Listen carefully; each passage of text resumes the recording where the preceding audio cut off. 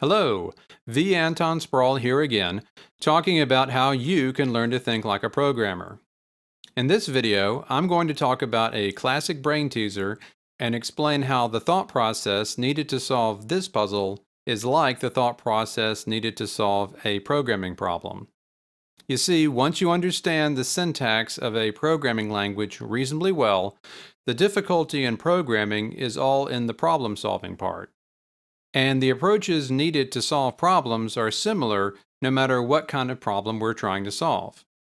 This is something I talk about in the first couple of chapters of my book, and it's really the key to becoming a good problem solver and therefore a good programmer. But here's an example I didn't use in the book. Now let me say that this is an old puzzle, and you may already know the answer to it. That's fine. You just have to think back to how it was when you first heard the puzzle. Because the important thing is not the answer, but how the answer is found. So here's the puzzle. You're following a recipe that requires exactly 2 ounces of water. Unfortunately, you don't have anything with a measure for exactly 2 ounces, or even just 1 ounce, which of course would also work. What you've got is 1 cup that holds 5 ounces and another that holds 3 ounces. So how can you get the exact measure that you need? Again, you may remember the answer to this. If you don't though, try to figure it out. Pause the video and give yourself a couple of minutes to think about it. Alright, did you figure it out? If you didn't, don't feel bad, very few people do. I know I didn't see the answer the first time I heard one of these problems. So here is the answer. To get a measurement of 2 ounces, we first need to fill the 5-ounce cup. Then fill the 3-ounce cup from the 5-ounce cup. Now there will be exactly 2 ounces left in the 5-ounce cup. So that's the answer, but here's another question. Why is that puzzle so hard? It's because it involves pouring from one measuring cup to another, and that's something that most people don't even consider. Think about it. What if I had described the problem like this? You've got 2 cups, one that holds 5 ounces and one that holds 3. By pouring water into the cups from a faucet, and by pouring water from one cup into another, how can you measure exactly 2 ounces? Describing the puzzle that way removes much of the difficulty. So the lesson from this puzzle is that restating the problem another way often makes finding the solution much easier. How does this apply to programming? The sample programming problem I'm going to discuss deals with permutations, so we need to discuss that concept first. To understand what a permutation is, think of a 3-digit lock, like you might see on a bike lock or a suitcase. How many different ways are there to set the digits? With 3 digits, each of which can be set one of 10 different ways, there are 10 times 10 times 10, or 1,000 permutations. It's a little confusing that in official terminology, we call these permutations and not combinations. But in math, a combination is a situation in which the order doesn't matter.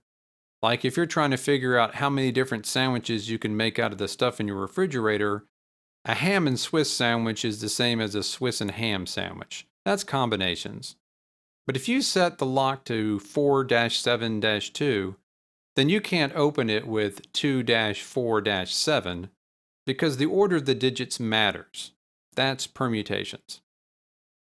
To get started, let me show you some basic code for displaying all the possible permutations of digits on our 3-digit lock. This is in C++, so let me walk through it quickly in case some of you aren't completely comfortable with C++ yet. In C++, counting loops are normally written using for. Inside the parentheses, the section before the first semicolon is where we initialize our looping variable. The next section limits the looping. In this case, we are looping as long as our variable is less than 10. The last section is executed at the end of each pass through the loop, In this case, we are incrementing or adding 1 to our loop variable. So each of these loops runs a different variable from 0 up to 9. The loops are nested or placed one inside each other so that each time the outer loop executes once, the loop in the middle executes 10 times, and each time the loop in the middle executes once, the loop inside it executes 10 times. So these things run sort of like an odometer. Inside the innermost loop, we have an output statement. Here's a look at the first part of the output from this program. As you can see, it displays all the possible permutations of the lock. Okay, all of that was just the setup. Here's the actual problem, and it's similar to ones you will often see at programming contests. There is a highly organized city that has decided to assign a number to each of 3 major departments: fire, police, and sanitation. Each of these departments is going to get a number from 1 to 7. As you might expect, you can't give the same number to 2 departments. Furthermore, for some reason, it's required that the sum of all the numbers equals 12. Oh, and the chief of police has an irrational fear of odd numbers and requires that the police department gets an even number. So the problem is to write a program that outputs all the possible valid permutations of department numbers. If you're the sort of programmer that is still struggling with problem solving, this is the kind of problem that can start you sweating.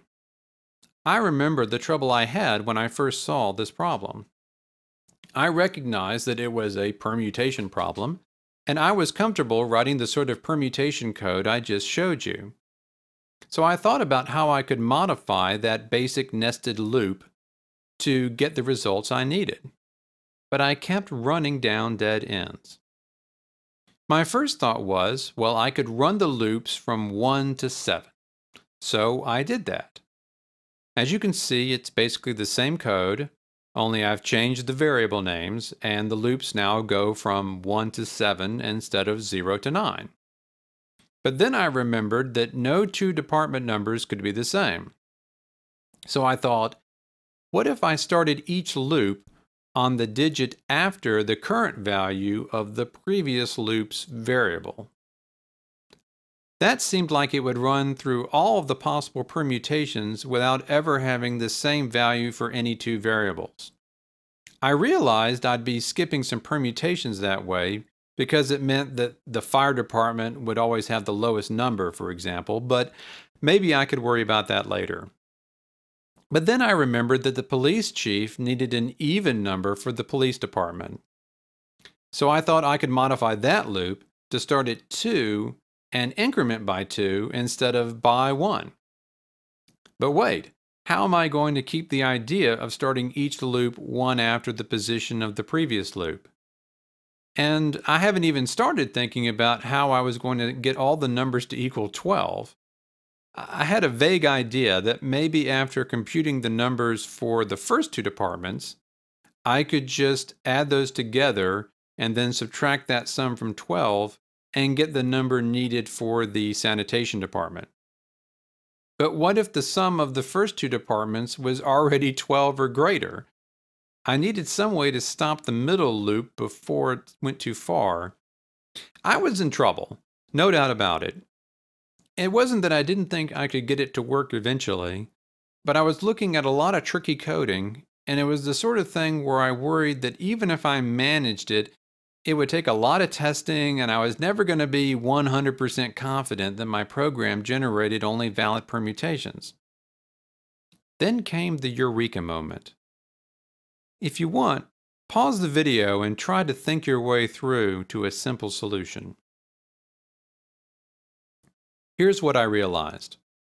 Nothing in the question actually requires that the program generate only valid permutations for the different departments. It just requires that the program outputs only the valid permutations.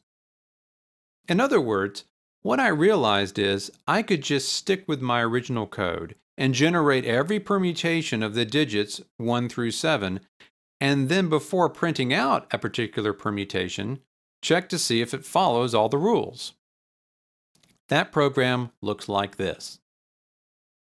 As you can see, we generate every permutation of 3 numbers 1 through 7. But then check to see if the numbers are different. The sum of the numbers is 12, and the police department number is even.